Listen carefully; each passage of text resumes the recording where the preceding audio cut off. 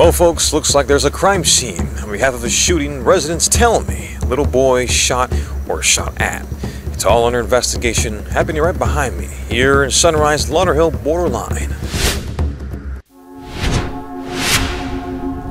Residents here basically gave me the lowdown. They tell me, supposedly, this is what took place. Two young boys, or teenagers, were walking home from a studio session when they were approached by a white Mercedes Benz with about 4 people inside. They started blasting at the 2 young boys, then ran and hid behind the neighbor's yard until Sunrise police came. And I can't confirm if anybody was shot or hurt.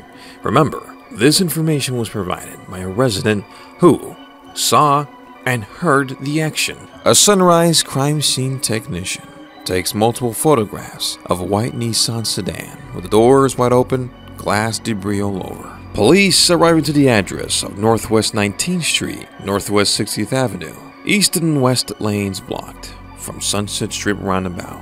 Close to midnight when I was made aware, several long hours later around 5 a.m. in the morning, police finally started to wrap up the scene.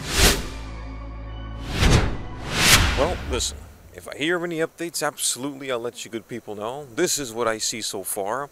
It's close to 5 a.m. in the morning. There's an active crime scene still here in front of that, outside of that house on 19th Street and Northwest 60th Avenue.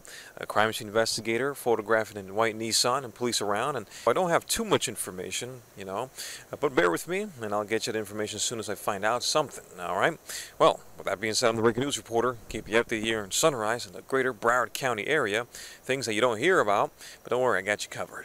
Breaking news reporter here in Sunrise, Action 55. What in the world is going on in Broward County, South Florida? Don't miss with the breaking news reporter. All of this commotion happening right